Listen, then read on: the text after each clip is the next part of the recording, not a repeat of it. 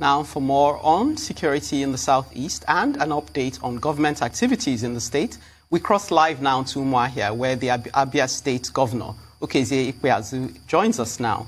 It's good to have you, sir. Thank you very much. Yeah, thank you for giving us your time.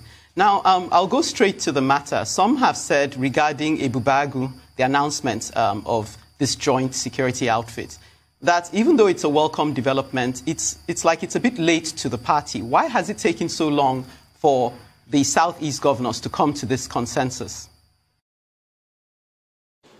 Oh, no, this is just season 2 of an initiative that commenced so many months ago.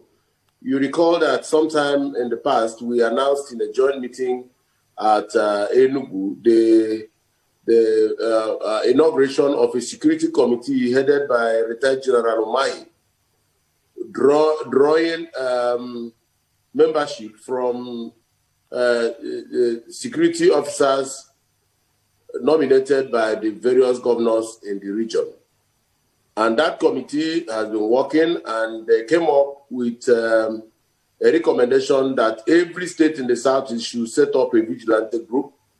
That is why in Abia, we have what we call the Homeland Security Outfit, which we set up so many months ago. We have inaugurated them, and we have given them uniforms, and we have deployed them.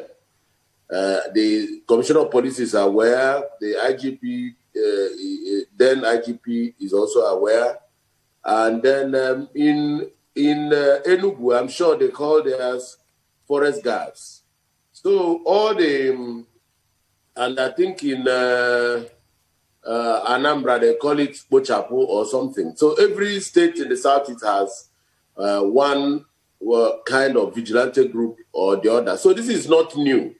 I am miffed by the reports I get that people think that we are responding late. No, but what we have just done with the EBUBE AGU is to integrate the activities of these various vigilante groups from the various states to have, a central command that will help us drive intelligence gathering, help us drive information sharing, and help us drive digitalization of policing. Because in terms of land area, the Southeast is not very vast, and we have very porous borders and relationships between one another. We intermarry a lot. So it will be difficult for us to pollute the air in one state and expect that the other state will not be equally polluted because it's in the air. Therefore, we want everybody to synergize and come to a convergence in terms of intelligence gathering, in terms of operation, in terms of logistics support for one state and another.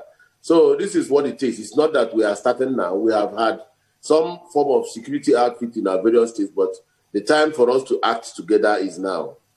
How important would you say are these vigilante groups? And from what you said, you haven't just started now. And it's not just in your state, in so many other states as well, they use vigilante groups. But how important would you say these vigilante groups are in fighting insecurity in the state and in the region and even in the nation at large?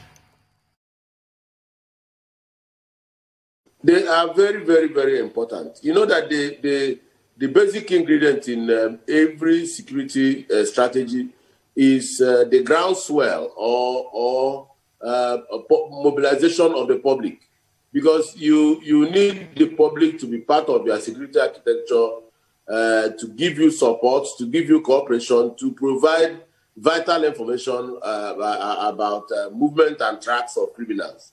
The uniformed officers or those we know as law enforcement officers cannot do it all by themselves. That is why it is important to recruit gatekeepers from the various communities and put them in charge of the track roads, bush tracks, and get them to monitor and police what is happening in the various forests within their domain. But we have always at all times tried to, draw some support and strength and synergy from the Nigerian police and the Nigerian army and all of that.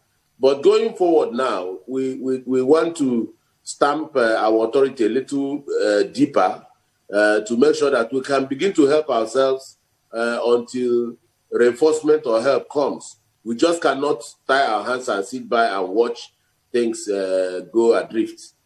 Okay, I know you said that you haven't just started today, but I want to get your insight into whether the recent occurrences that happened in the Southeast, I'm referring to the fact that you called for a curfew on Monday, and then there was information that came to the press that you had found or there were suspicions of an explosive device at the Union Primary School, Afaruku, in Umuahia, and that led to your saying that you were drawing on some intelligence. So would you say that some of those developments, not to mention the ones in Imo State as well, the events in Imo State, led to or jump-started this development of EBUBE AGU?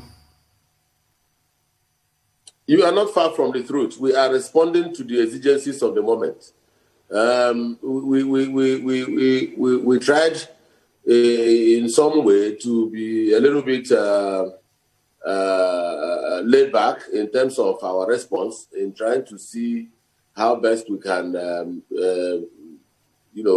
navigate through the issues. But we have seen some spike in this insecurity situation in our region, and we decided to respond with EBUBE AGU, and that is why. So it's not far from it. But if we had not recruited vigilant, sharp eyes, we wouldn't have been able to identify the suspected explosives, quote unquote, where they were.